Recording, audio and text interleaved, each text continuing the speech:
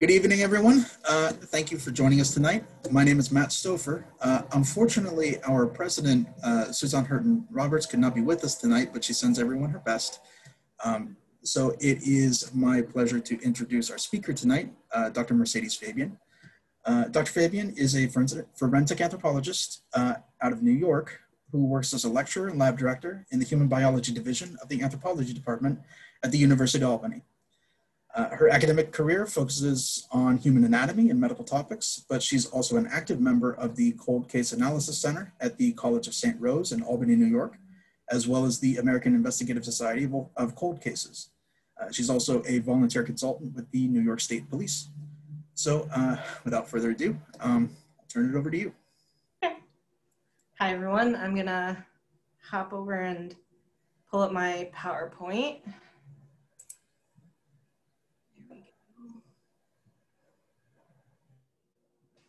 Okay.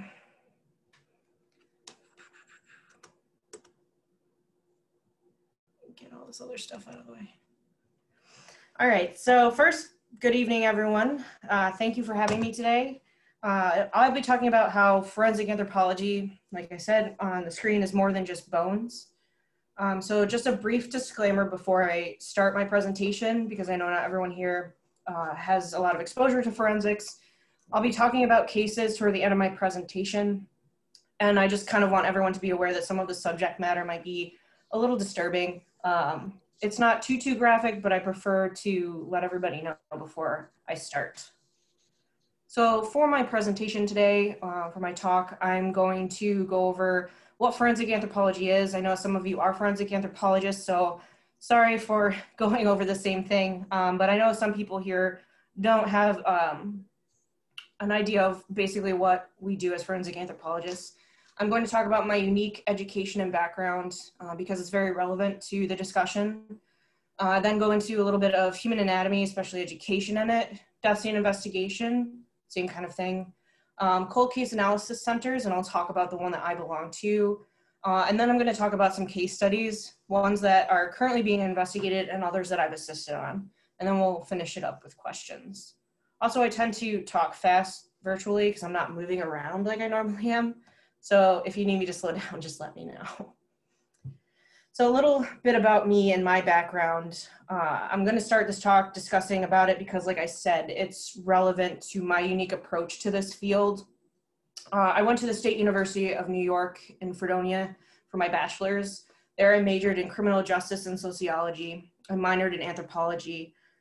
And while I was there, I spent time interning with the Chautauqua County District Attorney's Office, and then also the Chautauqua County Sheriff's Department, specifically the crime scene unit. I was originally going to be a police officer, but because of multiple injuries before the ankle one, which we were just talking about, I couldn't really go to the academy because of them. And so I decided to continue on in forensics and do physical anthropology in graduate school, specializing in forensics. And so I went to the University of Buffalo in New York. So while earning my master's, I performed research on post-burial time estimation.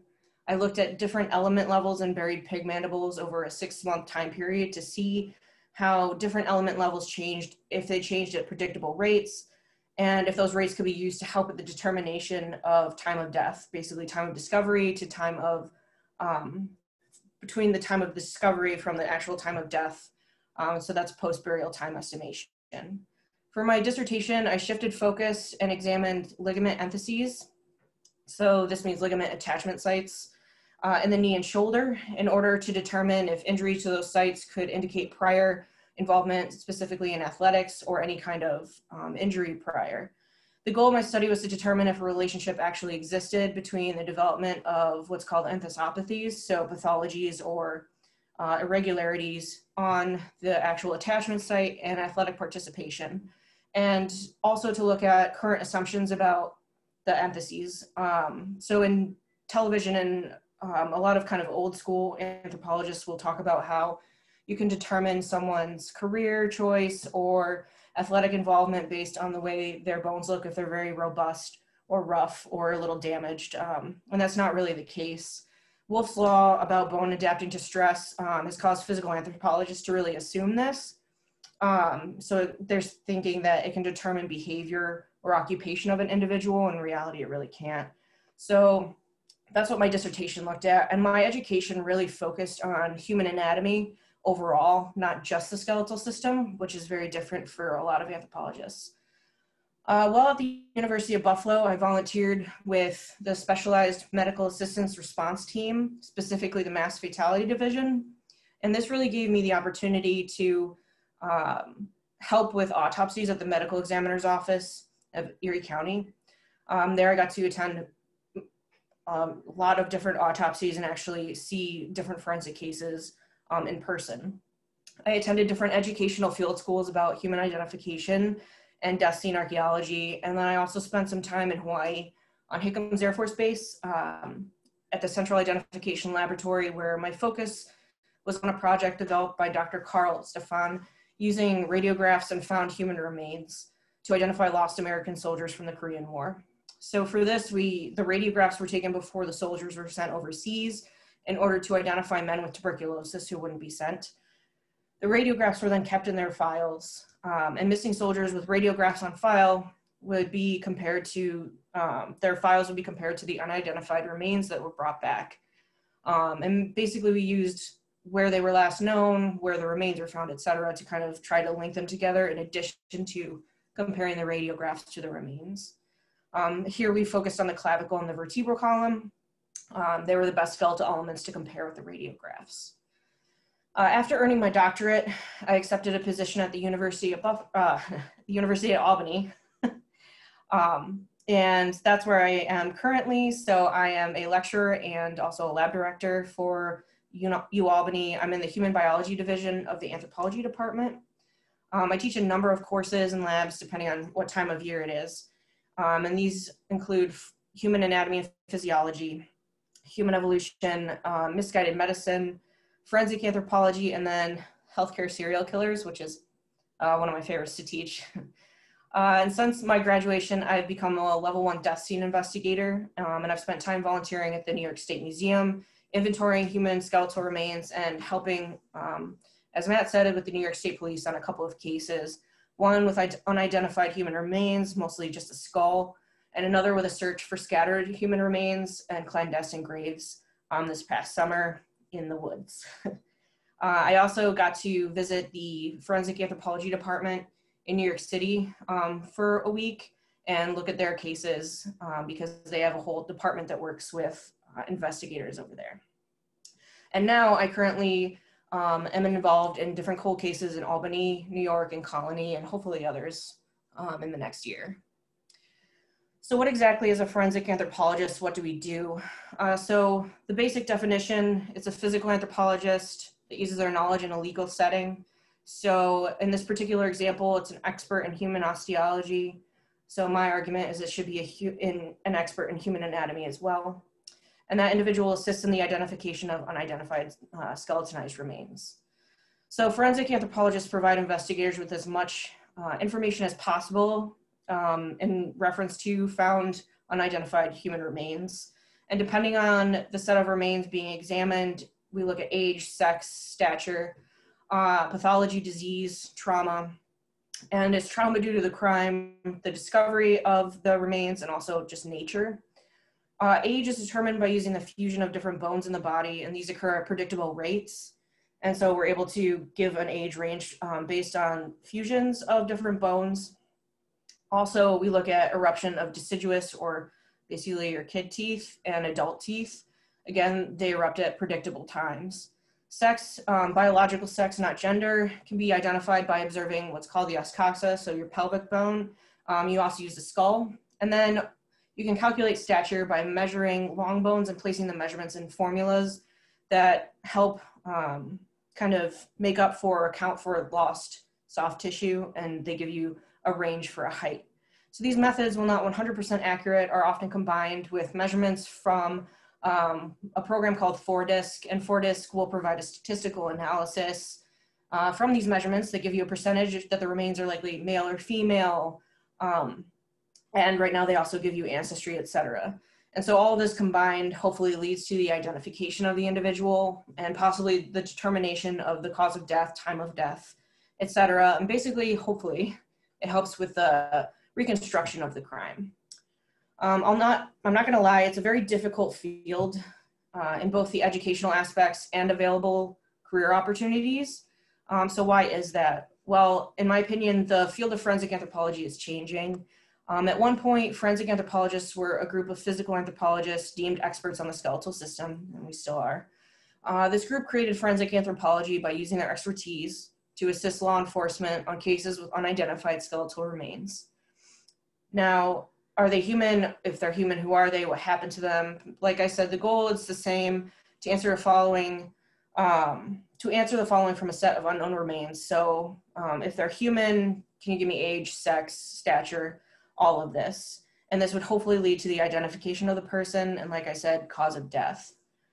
Now, there's a slow or very slow shift in the field that's redefining what we know about forensic anthropology. So today, the importance of context has been identified, and now taphonomy, so what the environment has done to the set of remains versus what humans have actually done to them, is important, and it's a very important aspect of forensic anthropology. So understanding how to read a scene is important as well. So it's not just the taphonomy, but everything else. So we should be able to take into account weather, soil type, animals that live in the area, other possible evidence that could be related to the crime if one occurred. Skeletonized remains are not found in pristine conditions, and many are partially mummified, so there's leftover soft tissue on the remains. They're partially decomposed. They could be submerged in water, so a lot of the soft tissue is destroyed but still there, or badly burned. These are all cases that require the expertise of a forensic anthropologist, and this demonstrates what it is necessary for us to be able to identify soft tissue structures or what's left of them.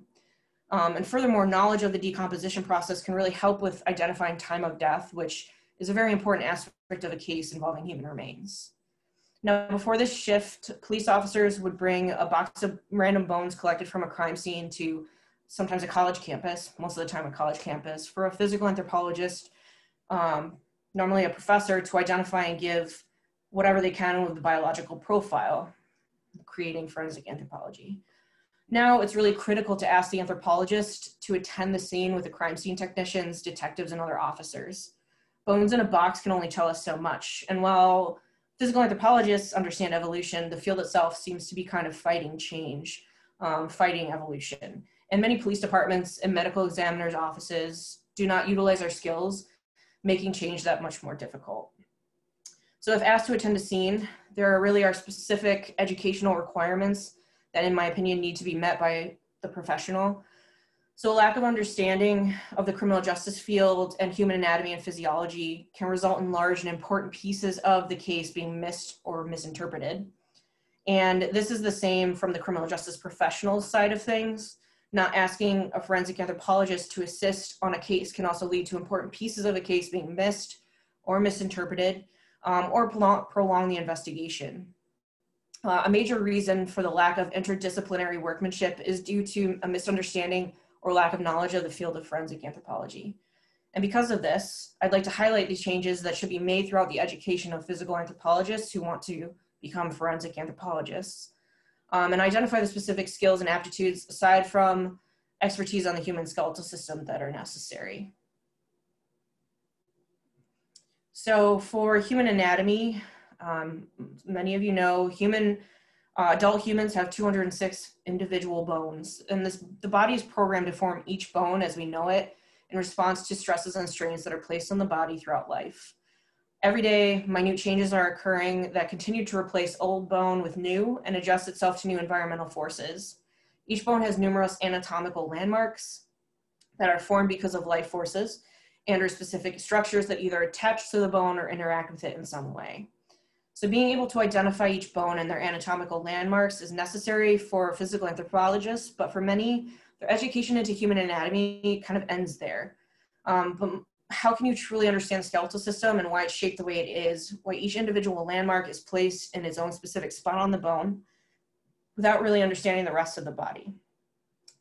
How can you be considered an expert on the skeletal system without the ability to define the purpose of it and how it interacts with the rest of the body? In my opinion, you really can't. This is why it's important for physical anthropologists to really gain an education in human anatomy. And furthermore, I believe that taking courses with dissection requirements, specifically human dissections, is paramount to becoming an expert in the field.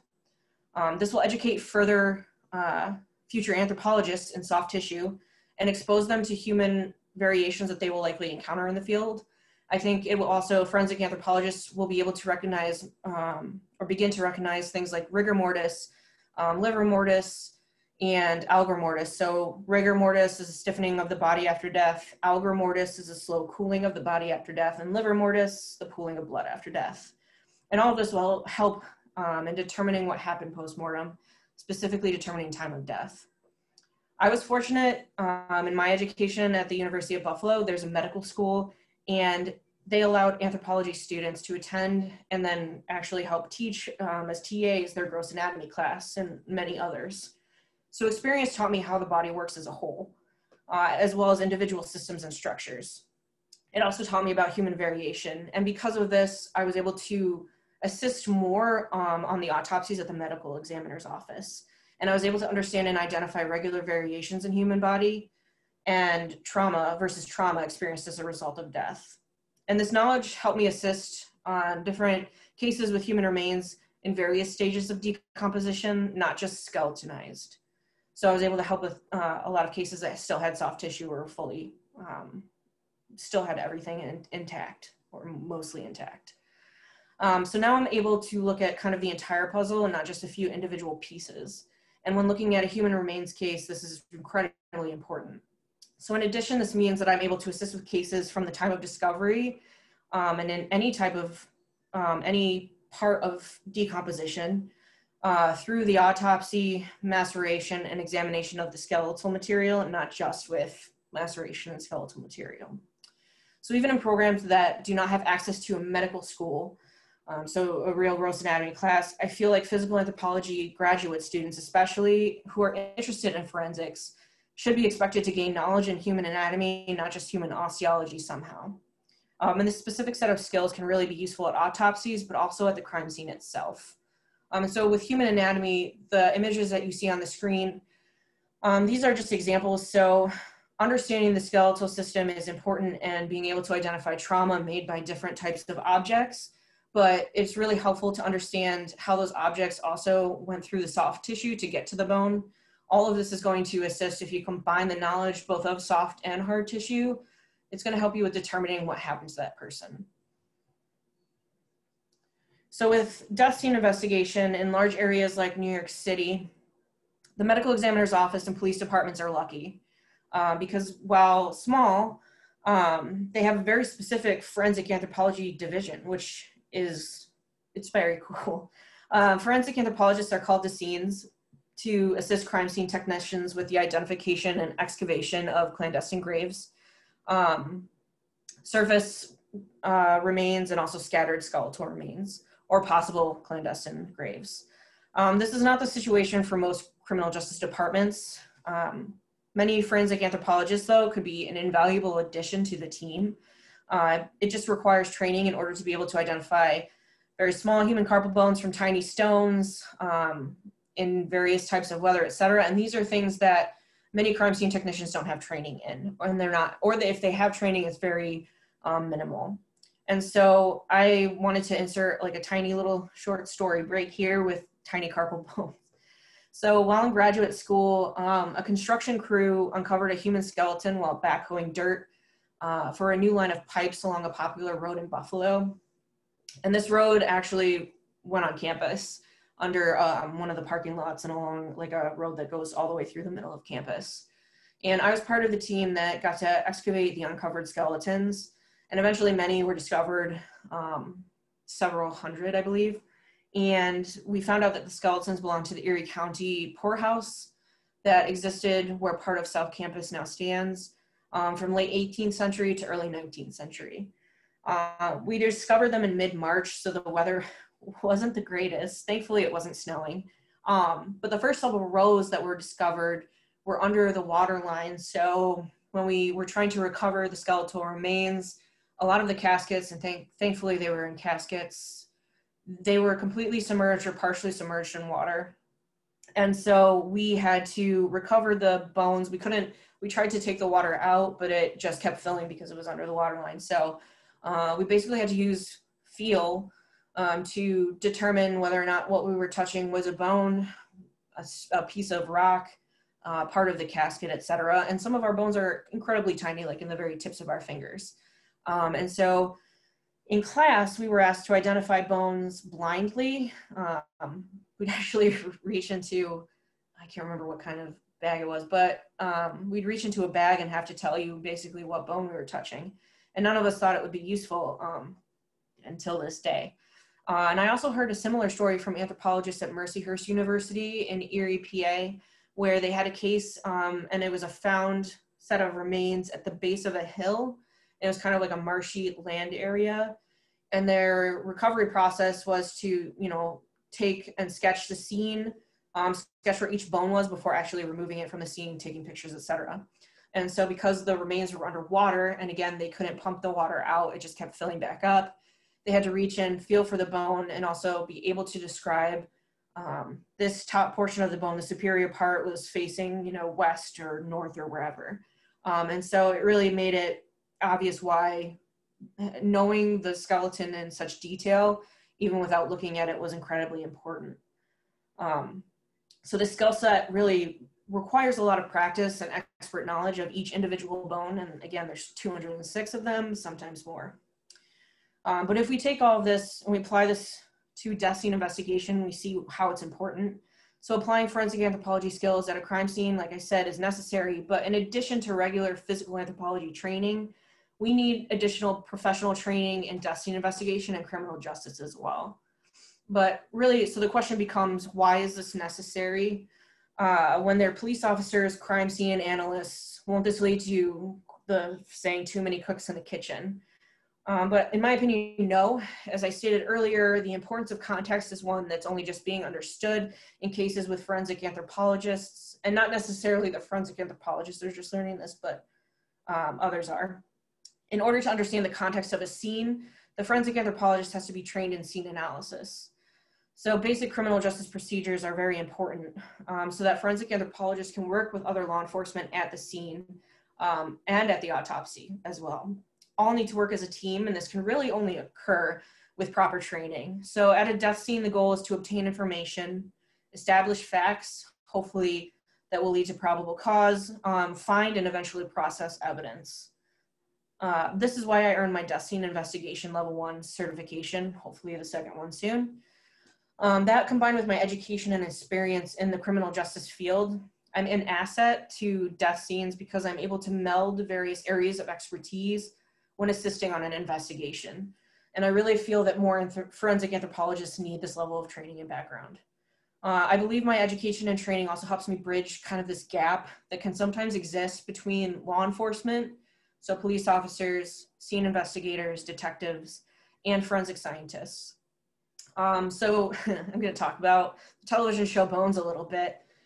It's been both a blessing and a curse for the field of anthropology. So if we look at it from a positive angle, it's really introduced a lot of people to the field of anthropology and other fields of forensics. It's kind of introduced them to it in little bits and pieces. But opposite that, it's really given an unrealistic view of the behavior, social skills, beliefs of forensic anthropologists. It's obviously glorified the job. The main character, who is a forensic anthropologist called Bones, if you haven't seen it, is portrayed as awkward, socially inept, and egotistical. Repeatedly, she's unable to talk to detectives and other criminal justice professionals in a shared language. And instead, she uses medical terminology that only trained individuals would be able to comprehend. This lexicon is important when writing forensic reports and when detailing specifics of a crime in court testimony, don't get me wrong, but also in court after speaking in a very specific way. It's necessary for you to be able to translate this medical jargon into a shared language that can be understood by individuals who are not experts in that particular field.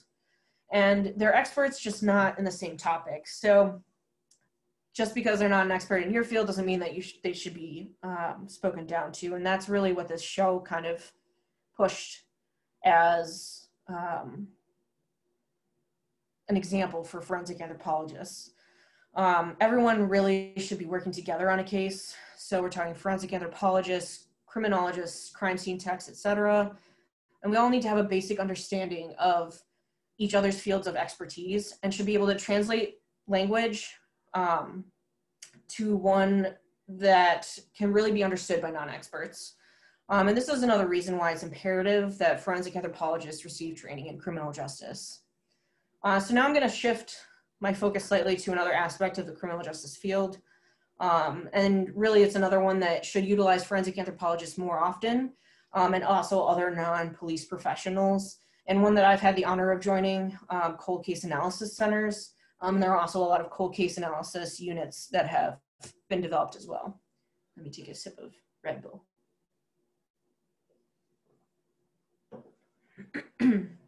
So on the screen, you'll see Cold Case Analysis Center at the College of St. Rose.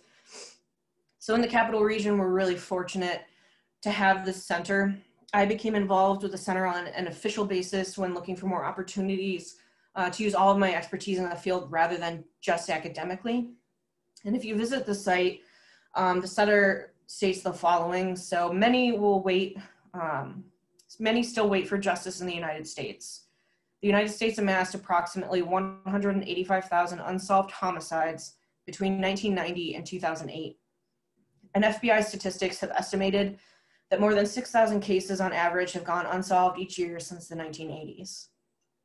During this time period, missing person cases have also continued to accumulate.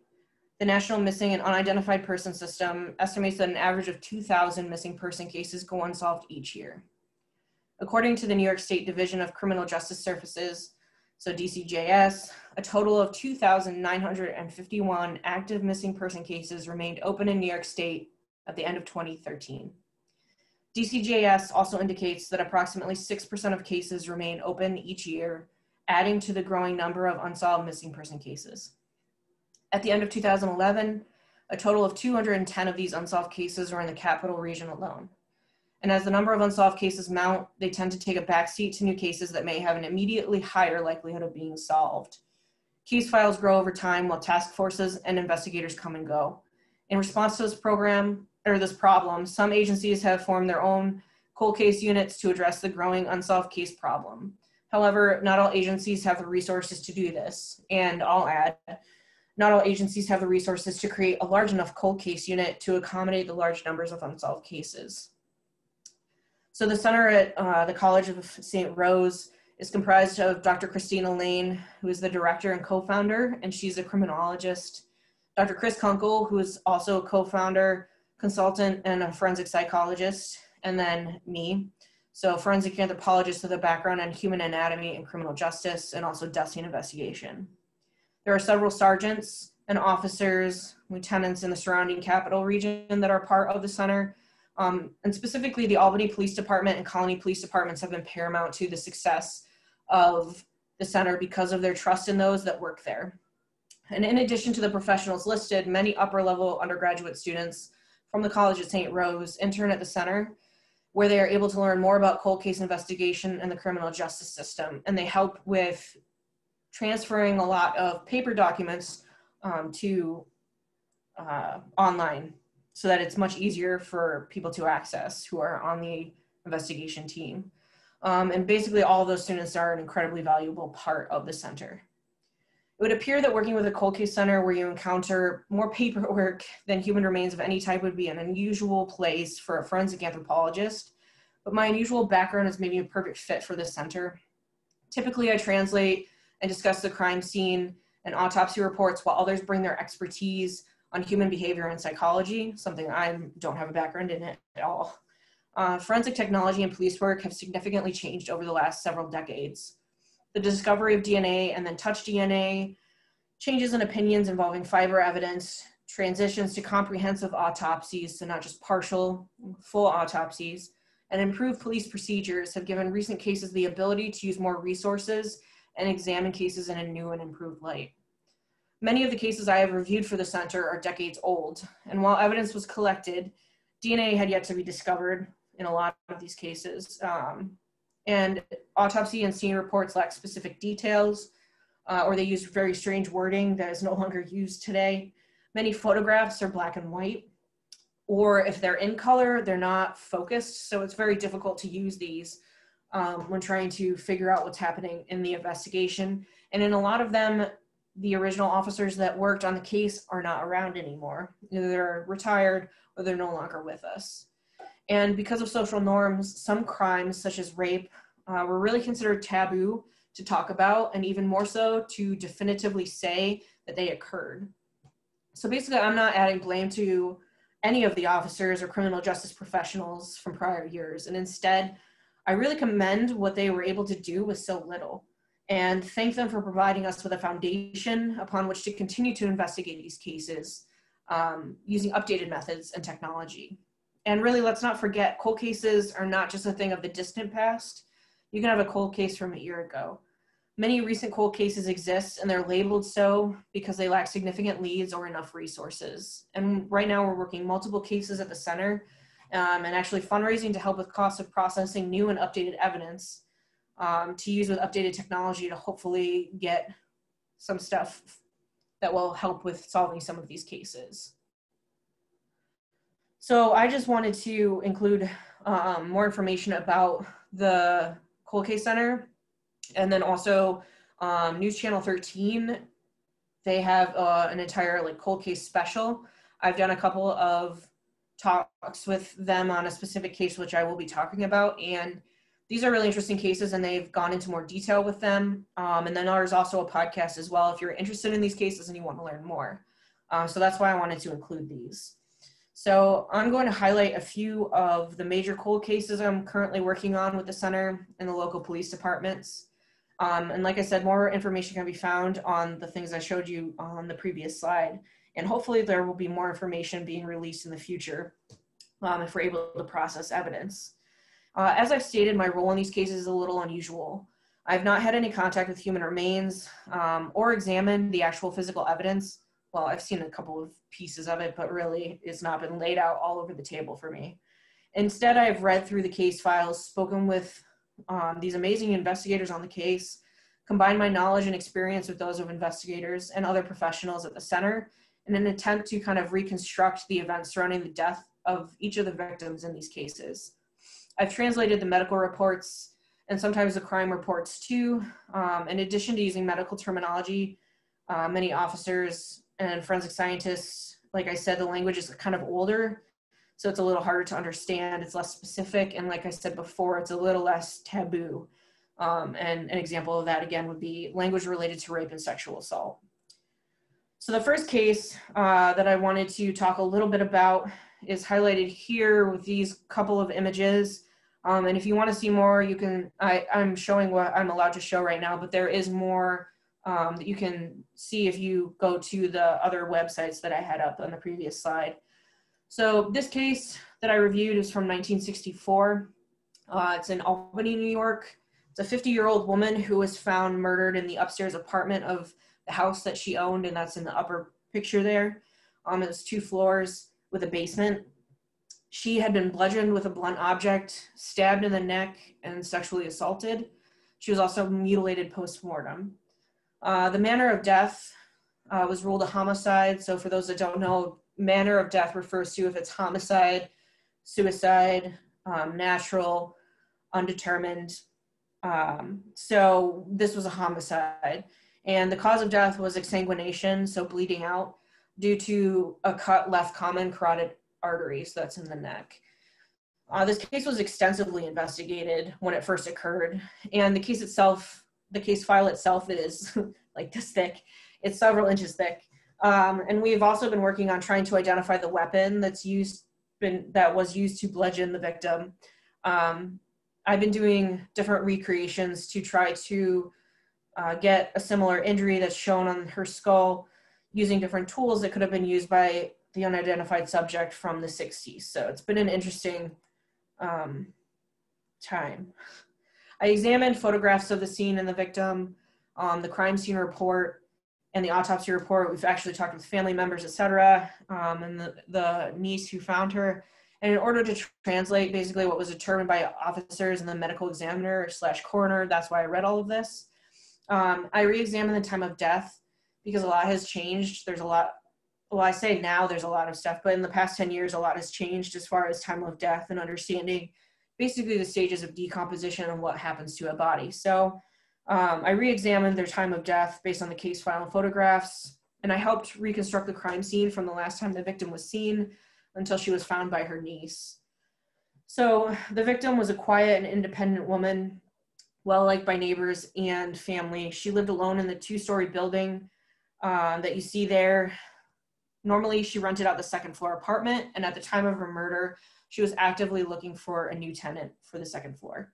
One evening after getting home from work, neighbors saw her sweeping her front steps. She went inside, and based on my reconstruction of the scene, an unidentified subject at some point arrived, most likely showing interest in the upstairs apartment. The victim retrieved the keys to the apartment upstairs, and she unknowingly let her murderer up. Upon entering a back bedroom, the unknown suspect hit the victim. At some point, he sexually assaulted her and stabbed her in the neck, and when she was dead, he mutilated her body before fleeing. This case remains unsolved, but at the center, we're doing all we can to assist police with finding her killer and bringing both her and her family justice.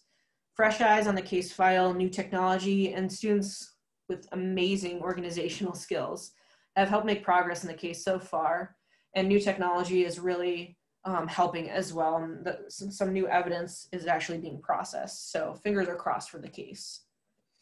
The next case, the second one I'd like to discuss, is from 1959 in Colony, New York. It's an 18-year-old woman. She was found face down in a few inches of water, dead in a ditch off the side of the road.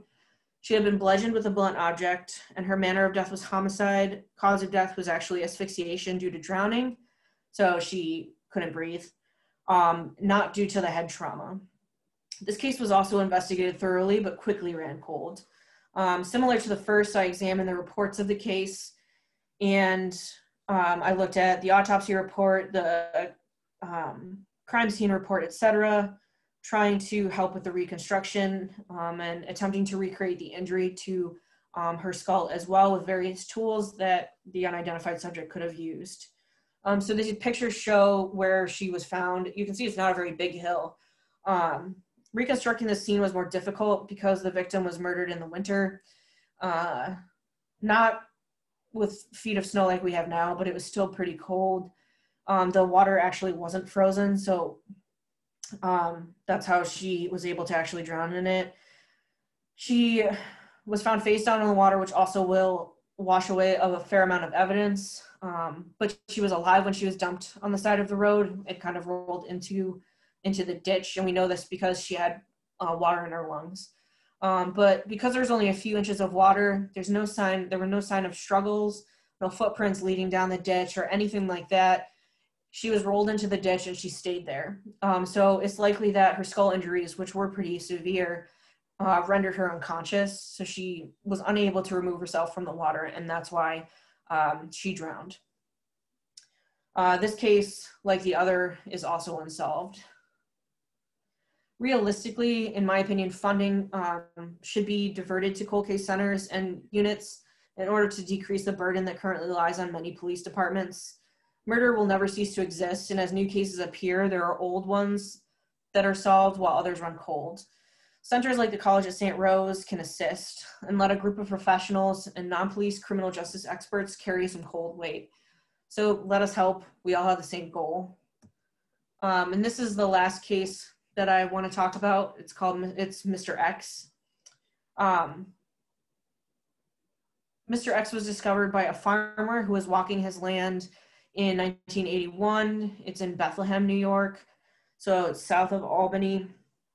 And it was I believe a horse farm. So it was a lot of land, and he was just walking and suddenly found a body. His legs, Mr. X's legs, were stuck straight up in the air. It was very unusual.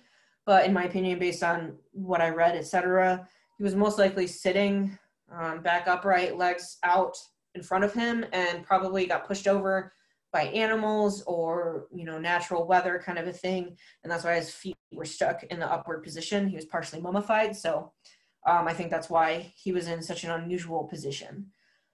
At first, it was thought that the manner of death could be homicide, and investigators were leaning toward strangulation because they believed his hyoid had been broken. And so here's a side teaching moment. The hyoid rests in the soft tissue of your throat, fairly high up, and it's highlighted on the image on the screen. If you want, you could feel your own. So basically the easiest way is to look for the crease in your neck, and it's going to sit behind there. It's like a hard piece of tissue. Don't press too hard. The purpose of this bone is to basically act as an attachment site for muscles and ligaments in your throat. It helps with stabilizing anatomical structures in the neck, and also structures related to speech, all within there. When this bone's broken or fractured, which does not happen often, it is most likely due to a traumatic event, more specifically something like strangulation. A few other trauma instances, and really none that I can think of right now unless you get full punched in the throat, are really responsible for hyoid fractures or complete breaks. So when I was asked to review this case, basically what was still available for it because it was old, I discovered that the body was very decomposed. So in the skeletal and mummified stages of decomposition, so that's pretty much the last part of decomposition before it's just bone that eventually degrades, but that takes a very, very long time.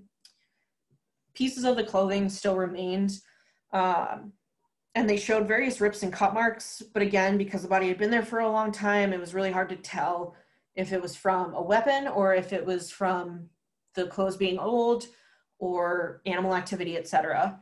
One side of the body demonstrated more animal activity than the other. Some pieces were missing, most likely dragged off by animals. The hyoid bone was actually absent. It was completely gone, as were the rest of the soft structures in the neck, like muscle, ligament, and cartilage. And there was also evidence of animal activity on a lot of the remains, but also in the vertebral column behind the neck structures, suggesting animals might have been responsible for the missing portions of the neck. So the original report for this case stated that the hyoid was completely destroyed, and I would interpret that as meaning it was missing. That tends to be the case when remains are left outside to the elements and other animals. It's difficult to understand what this medical examiner meant because destroyed could also mean broken into a bunch of pieces. Typically, that's not the wording we use, but if you're not a skeletal expert, however, identifying tiny pieces of the hyoid bone can be very difficult. So it's really unlikely that that's the case, that it was just a bunch of tiny pieces of it. It's more likely that it was gone, dragged off by animals. Most of the decomposition seems normal in a case such as this. A lot of the descriptions are typical for a body being outside after death for quite some time in the winter. There's no fractures or damage to any of the bones that would suggest to me that this is a homicide. However, lack of soft tissue structures makes that determination nearly impossible. So just because the bone isn't damaged doesn't mean the victim wasn't injured in some other way that caused his death. The interesting part of the report was the left side of the individual is more decomposed than the right. Not knowing the context of the crime scene, I can't say if this was because the left side was more exposed to the elements or animals, or if it's because the left side of the body experienced some kind of trauma related to the death of Mr. X and attracted more animals. So I determined that the manner of death was undetermined, cause of death unknown.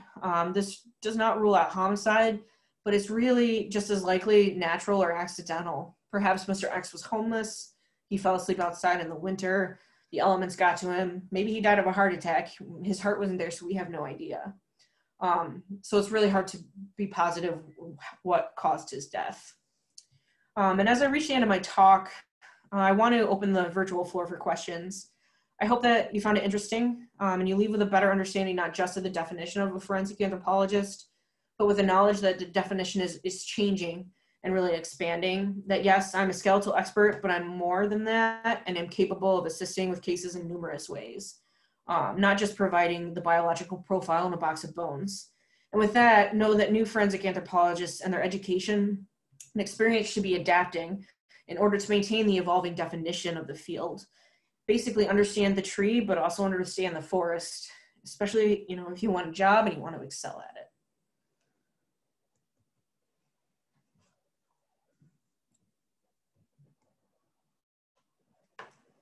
All right.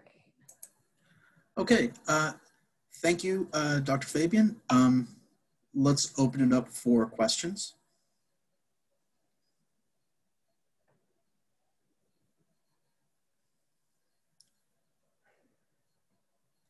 feel like I'm in class right now. No questions. So I actually have one. You mentioned the level 1 crime scene investigation certification. What all does that involve? So I actually did it at the Death Investigation Training Academy in Missouri. And so basically it's a certification that teaches you how to approach a scene, the different jobs that are required of all individuals. So the police officers that attend a scene, the crime scene techs, detectives, etc., and how to basically cordon off the scene, process it at first, make it so that only certain people can come and go. And then it also went into detail about finding evidence, how to process different types of evidence, and the body as a crime scene. So we discussed different types of deaths, how to identify different kinds of deaths at the scene, basically what to look for. Also, not just at the scene itself, but the people around the scene too. So. And that's not really covered in like an academic program or something like that? Typically, no, it's not. Most programs, unless you go to like the University of Tennessee is a big forensic program. There are a lot of PhD programs that are just based more on physical anthropology, so they don't specialize in forensics. You kind of have to find that on your own. Mariah Francis, looks like you had a question. Yes, thank you. Thank you, Dr. Fabian. I really enjoyed your talk. I had 3 questions, actually. Okay. You mentioned the University of Tennessee. I know they have the body farm there. I was just interested because from what I've heard, I was an anthropology student at the University of Kentucky, and they provide sort of like a forensic aspect to physical anthropology, and that they'll just leave decomposed cadavers and literally a farm, and then anthropologists are tasked to sort of like, I guess, recreate the crime scene. So I was wondering from that perspective, since they're not purely focused on osteology, like would you say that that was more of the path that physical anthropology should be leaning towards? Definitely. I think that the body farm is incredibly important to the field, and I wish that we had more, because the limiting factor for that is that it's in Tennessee, and Tennessee has very specific weather. So weather changes even between different parts of the state, as I have found out between Buffalo and Albany. And I think if we had more body farms, basically, and more forensic anthropologists looking at how the body changes after death in various types of weather and elements and environments, I think that would be unbelievably amazing for the field, invaluable, actually.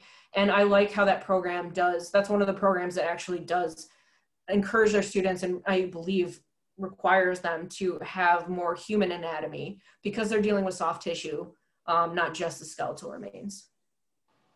Thank you. My next question is for people who are interested in pursuing a career as forensic anthropologist. I'm totally a dilettante, but I was just curious about what sort of opportunities exist, because I know for folks who do want to work in crime scene investigation, you mentioned that there's sort of too many cooks in the kitchen. Do you believe that other than gaining some sort of additional certification, if you weren't trained at, say, the University of Tennessee, there are other avenues for you to participate? Or, I mean, I don't really know how that happens. Is it like very competitive? And I guess a sub question from that is, if you did particularly had more of a distinct training with human anatomy and soft tissues, at what point would, say, a crime scene team specifically call on an anthropologist without the assumption that you just focus purely with bones? So if we're talking about forensic anthropology as far as that field for opportunities, it depends on where you're located. So in New York State, New York City is really the way to go if that's a place that you want to live, because they have a separate actual forensic anthropology department that's part of the medical examiner's office. And I think that if more medical examiner's office actually started to hire forensic anthropologists, it would be very beneficial for a lot of their cases. And I think that it could be the same if police departments had them on staff, or at least on call as well. so that they could actually be there for a lot of these scenes and assist and be an added team member. But it would also require the rest of the criminal justice system to really understand what we do and how we can help. And I think, like I said, it's slowly changing, but it really is slow. I meet a lot of police officers who have no idea who I am or what I can do. And they still expect that I'm just going to be given like a box of bones that I can then process. So that's why I've been trying to kind of spread the word and say, you know, I'm trained in all these other things as well. And being trained in these other things helps you interact with a lot of these professionals in other fields too. So I think that answered your question.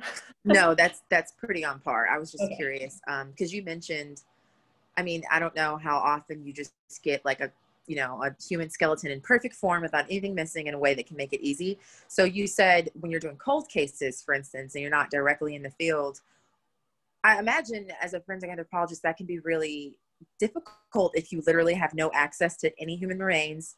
If that scene had occurred a long time ago before we had certain technology, how do you reapproach that when you're not really given a lot of the sort of relevant information that you'd otherwise use? For example, if they're just medical reports, you know, be those perfect as they are. I mean, I was just really curious on how you're like literally investigating. So I was just curious like how that shows up in your work and how frustrating that could be. So a long time ago, I was actually an undergrad. When I was with the sheriff's department, I was told by the crime scene analyst that I had to get used to the idea that I would not be there for every case from start to finish, and most likely would never be there from start to finish. And that was something that I had to kind of address because I like solving puzzles and I like solving the entire thing. But I have come through my experiences to understand that it's just as important to be a part of the case in one aspect, and that a bunch of different people can add theirs to create the entire puzzle and finish, like solve the case. So that's something that it still can be really frustrating. It can be really frustrating when you look at a case and they didn't process evidence a certain way, or they word it where they're not being definitive in certain things. So saying, yes, this definitely occurred, or they say there was trauma to the skull, but they don't really measure it as much as we would now. The pictures they don't have a scale in them. That kind of thing is really frustrating. But everything else kind of makes up for it in whatever way you're able to help with the case. But it's very difficult because obviously my background, I'm an expert in bone, but I'm also there in case we do decide to exhume a skeleton. We've questioned it before. We didn't actually go through with it, but that's another avenue that me being there, I'm hoping will, in the future, I'll be kind of a person that they can call upon if we actually do decide to go back and look at a set of remains again. Wow.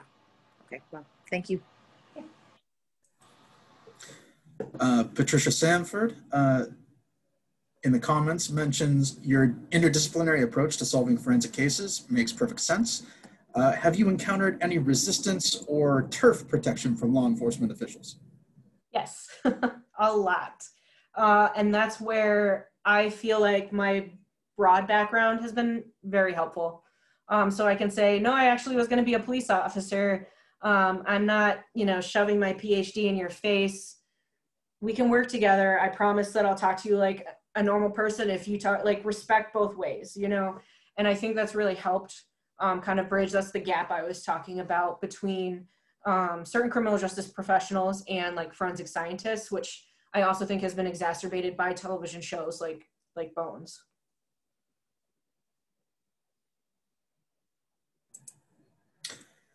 Priscilla Lynn, also in the comments. Have you ever been in a situation when and sorry, Priscilla, I think it got cut off.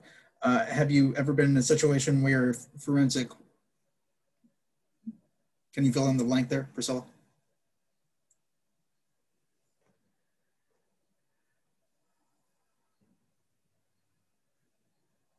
You're on mute, Priscilla. Thank you. Okay, great.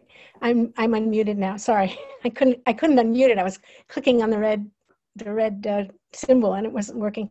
No, it's a great talk and really, really interesting. And I totally agree with you about Bones. I think it did a real disservice to science in many ways. But my question is that, as an anthropologist, did you ever find that you were really in conflict with the people you were working with in terms of your ideas or interpretation? And if so, how did you go about resolving that? Yes, I have actually, especially with cold cases, because there's a lot of questions involved.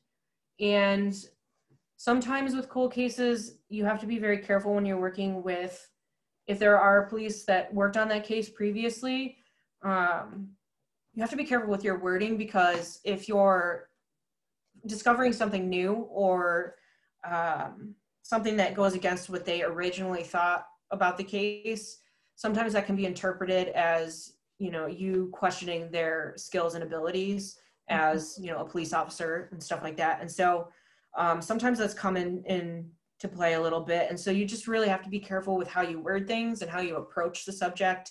You kind of have to show, like, I'm not questioning your abilities. Mm-hmm. I'm trying to solve the case like you. And with new technology and new methods, which are developed pretty much every year, and if we're talking about in the last 20 or 30 years, it's remarkable what's changed. Mm-hmm. A lot of times, you know, they kind of say, oh, okay, you know, like, you're not threatening to me. You're not kind of just picking apart my abilities and my ways of investigating. So I've encountered that a bit, especially since a lot of people don't know what a forensic anthropologist is. And I also tend to look younger, so some people mistake me as a student. So that becomes an issue as well, because they don't realize that they're talking to someone who's actually trained in the field. Mm-hmm. Yeah. Bill Roberts in the comments. Bear with me, this is a little bit longer. Thanks, Dr. Fabian, fascinating presentation. Google tells me there are 119 certified forensic anthropologists in 27, which is about 5% of the number of medical examiners and 2% of working anthropologists, according to the Bureau of Labor Statistics. My sense was that you do not necessarily see this as an area of growth for professional anthropologists. Did I misunderstand you? What organization certifies forensic anthropologists? And to your knowledge, do forensic anthropology aspirants tend to do the combined med school anthro programs, or more a straightforward PhD in physical anthro? So kind of a lot there. I'll do it like a bit at a time. So for let's do, okay. I think that it is an area of growth. I think what has to happen is we kind of, the field is changing. It's just a very, very slow change. There are a lot of new, younger people getting trained in more recent methods. And I think that's slowly becoming incorporated into the field. It's just going to take a little while. And I think once it does, once more police departments and medical examiners recognize what we're actually able to do and bring to the table for these cases, I think that the field is going to kind of explode if they let us help. And as far as certifications, so right now, in order to be a board certified forensic anthropologist, you have to work on 3 separate cases from start to finish. So from the actual discovery of the human remains at the scene, all the way through to the end of the trial. And it's just incredibly difficult to do that, because a lot of departments want board certified already. And they don't understand that. For me, I could have testified as a master's with just my master's. I could have been an expert in court, but with my PhD, it's the same thing. I have the same kind of training. I just don't have 3 full cases from start to finish. And so a lot of people don't recognize that I can still help, even though I'm not board certified, and you kind of have to let me help in order to be board certified. So it's kind of a catch-22 with a lot of it. So in order to be board certified, after you get those 3 cases, you then take 2 different exams. So it's a written test, and then they actually lay out a skeleton and different remains for you to kind of go through the biological profile, examine, write up a report, etc. So eventually that is my goal. That's why I got my PhD. because you have to have it in order to become board certified. But right now, my problem is just getting a case that goes from the very beginning all the way to the end to qualify for it. What else? And as far as I know, most forensic anthropologists do not do a combined med school anthro program. Honestly, that sounds terrible to me. I couldn't imagine doing that. It would be, oh God. And if you're going to do med school, I think most people who are going that route and want to do forensics would do medical examiners pathway. And with that, you could still, if you were really interested in it, because medical examiners are going to be more experts in soft tissue. I think that would be something too that could change in the field of medical examiners getting more education in actual human osteology, because they really don't have a focus on it. And so that's also why people in my field should be called in. But yeah, I don't really know of anyone who did both, because that would just, grad school is hard. That would just be terrible. Oh God. So I think that was all of it.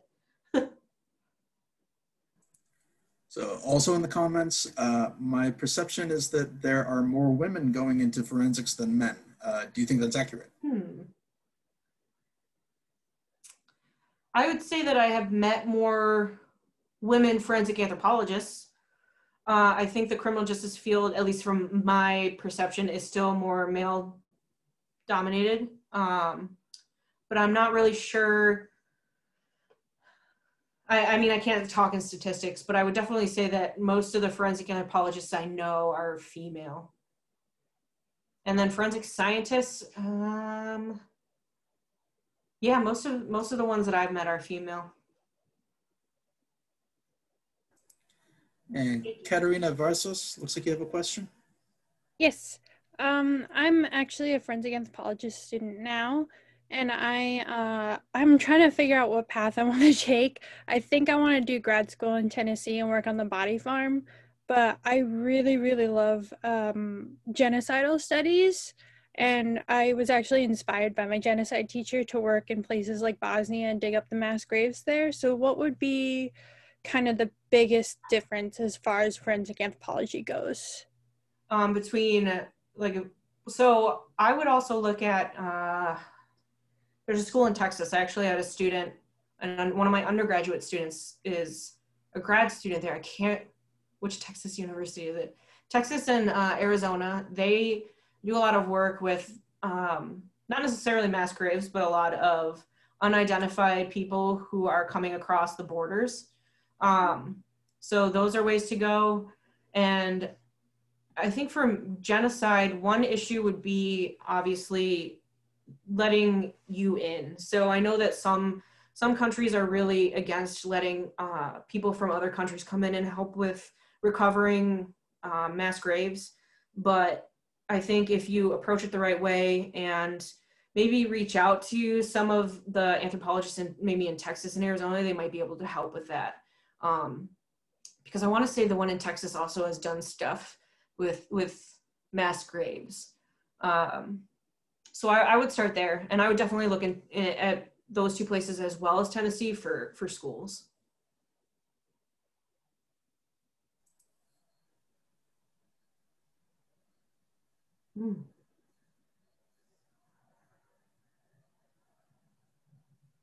Yeah, Monica, you want to go ahead? I think, I know Arizona State has a big program under the direction of Jane Dykstra, who looks specifically at how the role of bioarchaeology, which overlaps with forensic anthropology, but more from an archaeological past context, looking at the role that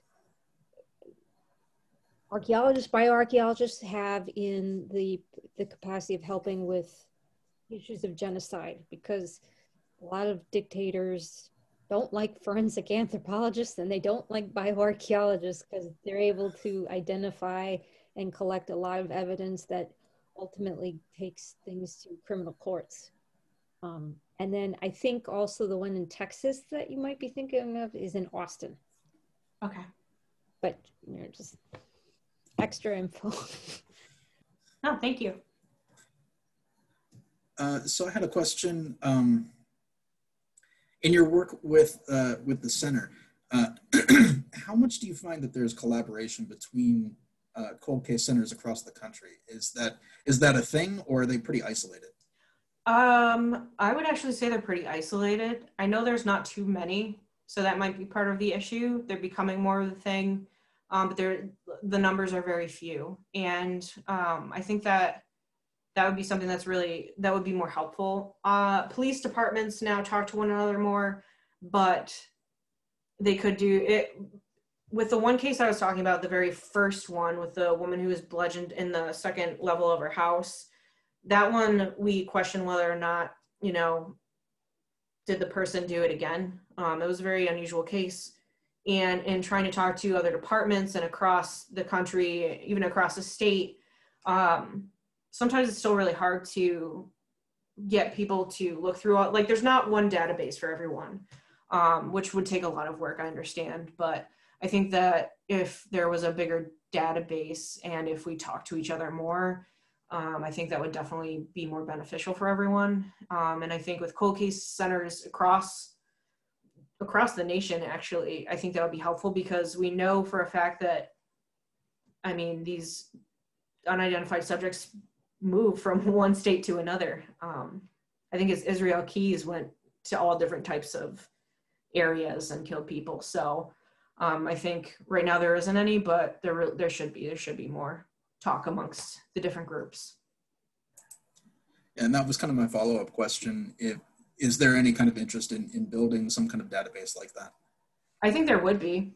Right now, I think developing the centers is because they're fairly new. Cold case units are new. It hasn't been a real big thing until, I say recently, but it might have been like the past 10 or 20 years. That's recent, I guess. Yeah. But I could see it being very beneficial. And I could see people saying, yeah, like, I just know that the people I work with they would love it. So. Another one. Ruth, looks like you have your hand up. Yes, hi. I went to the University of Florida and they have a forensic program there. Right now, they're all women directors and they do a fair amount of work on law enforcement cases for the state of Florida, as well as one of the people is working in Tulsa right now, Dr. Phoebe Stubblefield, on the Tulsa riot, mass exhumation in Oklahoma. So if you're looking at programs, I would just suggest that. Shout out to my alma mater, University of Florida. Thanks.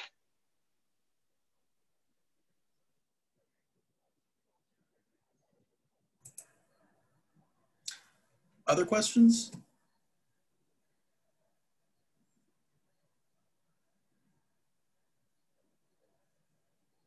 Just really a comment. It was a great presentation, and basically you answered my questions, or I had some similar questions as Bill Roberts about going into the field, so you already answered the one I could think of right away. Thanks. Thank you. I have a question. Have you done any work abroad in that capacity, say with mass graves, or even scenarios like human disasters where they have to, not human disasters, excuse me, natural disasters where there's, a need to do identification. And if you haven't, do you think you would volunteer for that in some capacity in the future, just for the sake of being able to do it? I haven't worked on any of that, but I am very interested. So through SMART, the program I was part of at UB, I was part of their mass fatality division, and they kind of really started that because of the flight that landed in Buffalo, and pretty much everyone on the flight died. And a lot of my colleagues who I went to school with were actually there before me. It happened the year before I went to grad school, and they helped with the recovery. And so I became part of Serve New York? So I'm basically part of like that whole group where if there is a mass fatality and they do need anthropologists, I'm on the list. So I would definitely go and help. I know like a few years ago with the hurricanes, there were a lot of anthropologists that volunteered their time. And if that were to happen again, now that I have my degree, I would definitely be more than willing to help with that. And same with going abroad too. That's definitely an interest I have. I had a question. Can you speak to any hazards of the job, like you know, psychological hazards, physical hazards, anything like that? Well, physical hazards would be, I guess, I just think of the bones that I helped recover at UB, and they were covered in mold. Probably should have worn masks. That kind of thing. When you go to a crime scene, you wear full gear. Same with autopsies. You wear like, it's basically like COVID. So you wear 2 or 3 sets of gloves. You have an apron, but under that is another like full plastic thing that covers all your clothes. You wear specific scrubs. You wear specific shoes, shoe coverings. You cover your hair, your face. You have a shield on top of the mask, like everything like that. So that's always a worry though, at something like an autopsy. But I learned very early on that no matter, like when you're doing some type of evidence collection at a scene or at the autopsy, you always assume that something there is going to hurt you. So you approach the scene like it's kind of dangerous. So you don't just stick your hand in someone's pocket, like in the clothing of the person. You like take the pocket out very carefully and then empty it that way. Same thing at a scene. You don't want to get poked by anything. You always assume that the person, the victim, or anybody else that entered that scene, especially if there's blood or anything like that, you assume that they had some type of disease that you don't want to catch, because you don't want to risk it. And so you approach it from that kind of safety mindset. Psychologically, I think that's a topic that isn't discussed very often. I actually wrote a foreword for a book by the people who did the death scene investigation trainings about the psychological hazards of being a first responder and a police officer, and any type of forensic worker, coroner, et cetera, and how we don't really talk about the psychological aspects and how it can really take a toll because you see some terrible stuff. Basically, you have to learn how to still do your job, but not push it down to the point where it kind of tears you apart. There's going to be some things that bother you more than others. I always look at it as when I walk away that I am doing something. I might not be solving the case, but I'm doing something for someone who can't help themselves anymore. They can't talk. You know, it's my job. So I'm doing something to help that person. And that's what I try to remember every time, regardless of how bad the case is. And I would say that a lot of officers the same way. But I also think that that's an area of the field that really isn't talked about a lot, and how, you know, there's still the assumption that, you know, police should be able to handle it. First responders should be able to handle it, when in reality you see terrible stuff. And I mean, when that starts to not affect you, that's when, you know, you really need to start talking to someone, because I mean, that's just a part of being human. So.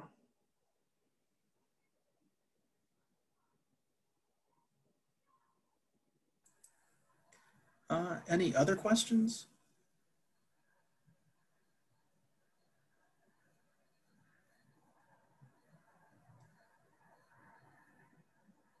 If not, this might be a good place to wrap it up. Dr. Fabian, did you have any other parting wisdom for, especially for the people that are interested in getting into this field? I would say, know that it's what you want to do, and don't give up. Like, you'll get there. It will happen, I promise. So again, thank you very much for speaking to us today. We really appreciate it. And everyone, join me please in giving a hand to Dr. Fabian. Thank you for having me. Thank you. Thank you. Stop the recording here.